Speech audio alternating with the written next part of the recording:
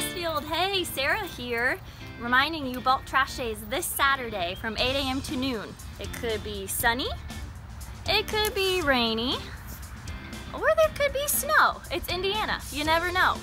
But don't let that deter you. Come out from 8 a.m. to noon to bring those heavier bulk items not included in regular trash pickup. There's no cost to participate unless the items listed here in green. And make sure you have your proof of residency, trash and stormwater bill from the city. We really want you to come out this Saturday.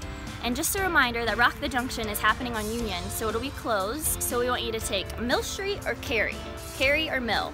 But still come out, don't let it deter you. And you can drop your trash and then go check out the event. We know this is a popular event, we love it too, but please be patient.